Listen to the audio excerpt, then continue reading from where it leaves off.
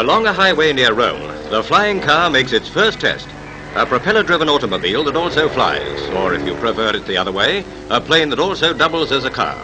Top land speed, 150. At the airport, driver sprouts wings and becomes pilot.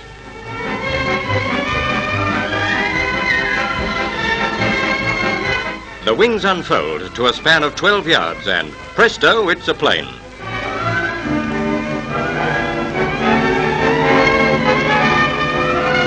The flying car has room for 2 passengers and develops 125 horsepower.